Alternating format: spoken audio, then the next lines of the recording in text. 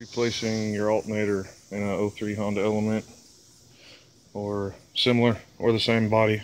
Anyways, I didn't remove the power steering like everybody said. Wouldn't be too hard, but wasn't needed.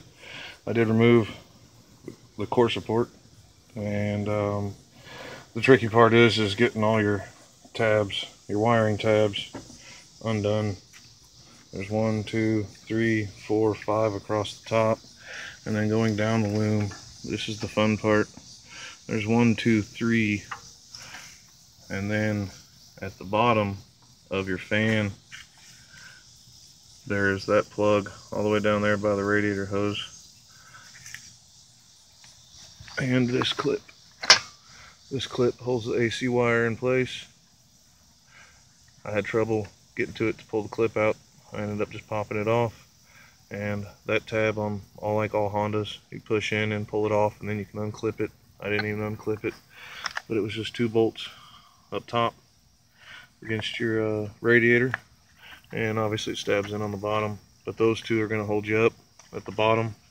I removed all my valence underneath side to gain more access. The hardest part for me so far was a crusty bolt at the bottom of your radiator support / core support, whatever you want to call it, your upper support. That bolt, and then there was the wiring tab stuck in there, holder there, and a holder there, and then obviously your pickup or your radiator overflow tank, 1 bolt, and it stabs in the bottom. So after you get the headache out of the way, it was actually extremely simple. So simple that it's annoying that it took so long to get everything undone. But anyways, you got your 2 bolts low here and here. This one was a little tricky with my deep well socket. It was touching the AC line, but I was able to get it on. I wasn't able to remove the bolt all the way, but after I removed this bolt, and then the other top bolt goes in here, up here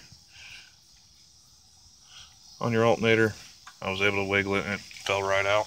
Basically, the whole alternator did. Don't forget to undo your plug and undo that. I did them in the car, or bolted on the car, with the alternator bolted on the car. Just 10 millimeter, 14 millimeter for your tensioner, and a bunch of 10 millimeters across the top. Let's see, 1, 2, 3 down low. I ended up undoing the hood latch also. So there's 3 there on the hood latch, 2 here, 2 here, and then 1 way low.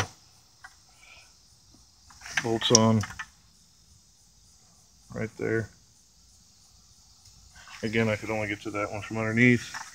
I had to undo this plug from underneath off of the fan, and then undo the white clip that holds your AC wire on.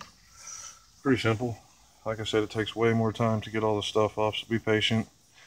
And yeah, remove all your plastics, take your upper support off, remove your fan and your overflow tank, and then undo your tensioner, undo your belt with your tensioner, and pop your belt off. 3 bolts, it's out.